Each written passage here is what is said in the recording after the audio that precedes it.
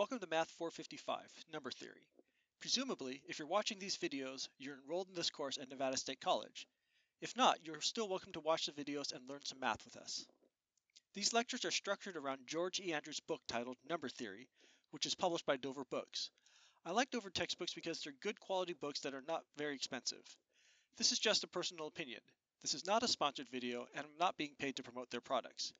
This specific textbook is nice because the sections are extremely concise and easy to read, which isn't to say that all the content is easy.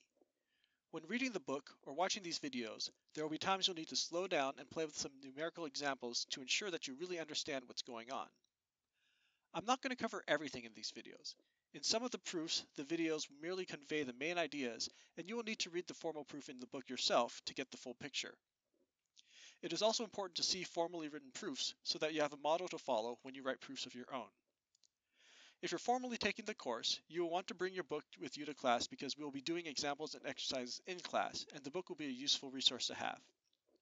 If you're not in the class, I would encourage you to take the time to do the exercises in the book anyway.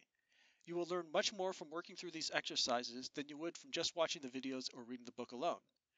As is typical of many higher level math books, the exercises are not designed where you look for an example in the book that's pretty similar to the exercise and just copy the steps. Many of these exercises will require you to think carefully about the content in the section so that you actually understand it. If you get stuck, you may need to seek out other resources such as the Math Stack Exchange in order to get you going again. If you comment on the appropriate video, I will try to get around to responding, but my number one priority is to my students and not the internet, and so it may take some time for me to get there. That's all I have to say as an introduction to these videos. Thanks for watching, and I hope you enjoy learning number theory. Thank you for watching this video.